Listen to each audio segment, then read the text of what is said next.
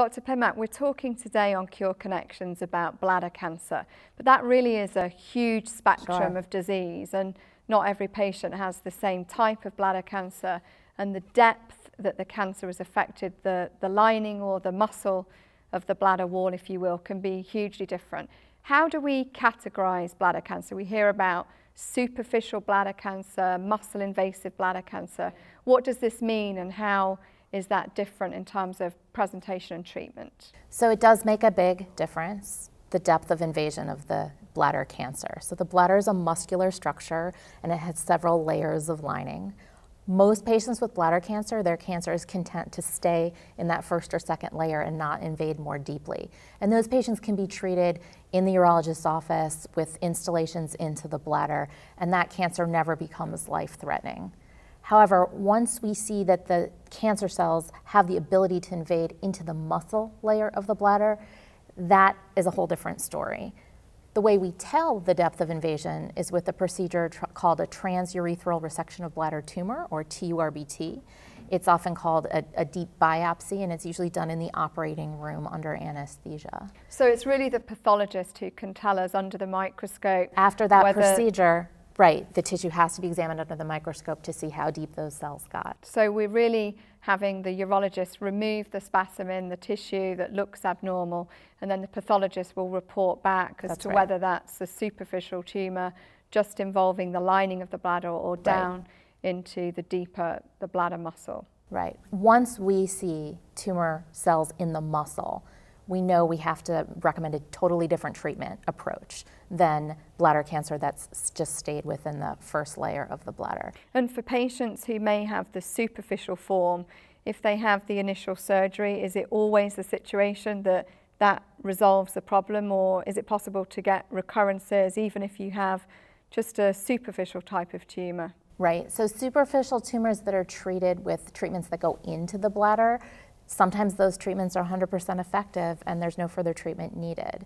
Oftentimes, however, additional treatments are needed in the bladder, and then if the cancer progresses, as we've just discussed, by going into the muscle layer of the bladder, that's when we start to talk about a whole different type of surgery, a surgery to actually remove the bladder, in the case of men, the prostate and the lymph nodes surrounding it, again, because we know the cancer that can go into the muscle can go beyond the muscle and outside the bladder, and so in order to give patients the best chance of cure, we recommend big surgery.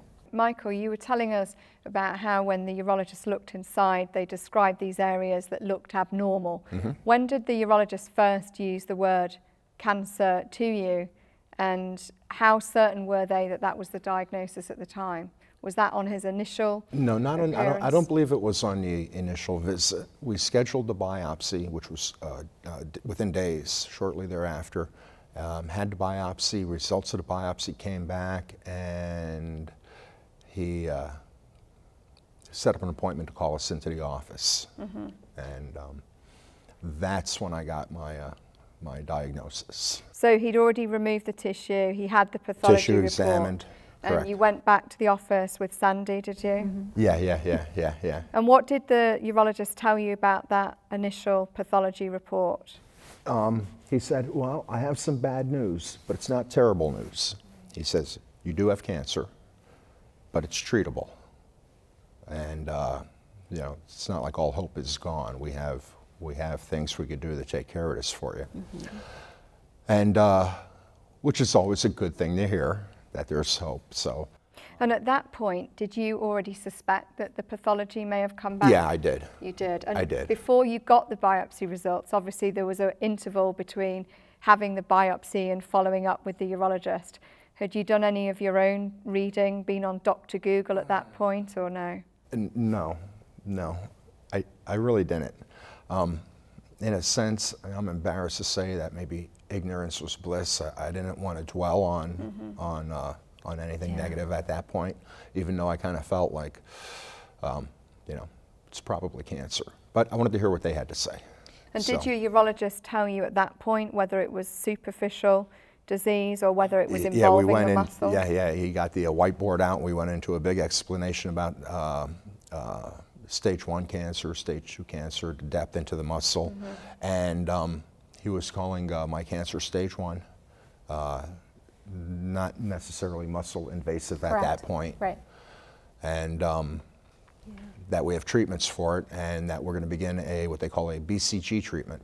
And as it was explained to me, is that they were going to put a virus inside my bladder to coat the bladder, to jumpstart the immune system, to attack those, attack the virus that would be coating the So that was the cancer initial cells. treatment that followed from the biopsy? Correct.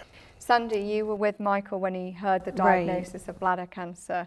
How did you take that news? Well, it was scary, but the doctor seemed very confident that the BCG would be something, especially since it wasn't muscle invasive. So even though it was scary, the good thing that happened was we walked out of the office and he threw his cigarettes away. That was good. So he warns you about the risk of smoking, and that hearing the diagnosis was enough to make you quit there and then? Yeah, if you heard the term, boy, if you could ever turn back the hands of time, I would have never smoked. But unfortunately, I was a regular, I used tobacco regularly. And easiest thing to quit when they tell you when this. they tell you you have Yes. cancer. Of course. No desire to ever do anything so foolish again. But Yeah. at the time, Chantix And, didn't work, Wellbutrin didn't work, previous attempts at quitting. yeah, But cancer worked. yeah, cancer worked, unfortunately. Unfortunately. Was it easy to just stop cold after Absolutely. smoking all those years? Yeah. It all depends on your mindset, really.